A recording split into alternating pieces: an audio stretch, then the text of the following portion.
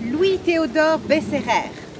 Il y a 150 ans, si vous aviez pu vous trouver aux alentours de l'avenue Laurier et de la rue Waller, le regard tourné vers l'est, vous auriez vu pas grand-chose. Alors que d'autres quartiers de la Haute-Ville et de la Basse-Ville de la capitale étaient des collectivités florissantes, la région appelée aujourd'hui la Côte de Sable était déserte et simplement une colline sablonneuse. Un homme doté d'une vision et d'un sens aigu des affaires allait changer tout cela. Louis-Théodore Besserer.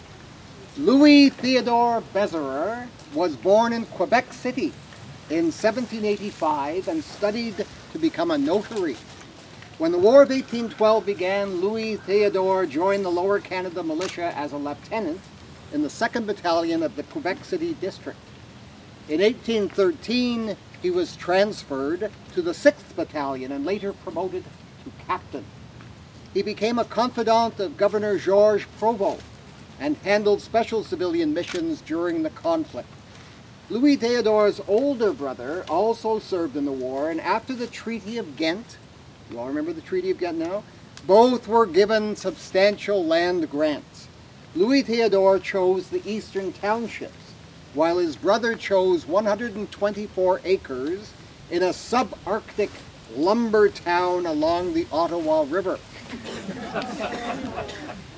Does that ring a bell? Yes. Louis-Théodore continued his law practice, but also entered politics, serving in the Legislative Assembly of Lower Canada. His political career was short-lived after the rebellions of 1837, where he was seen as too moderate.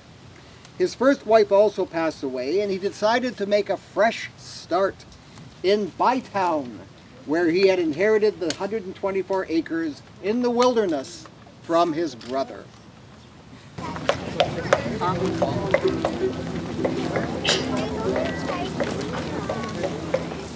Hey, watch where you're going. I'm so sorry.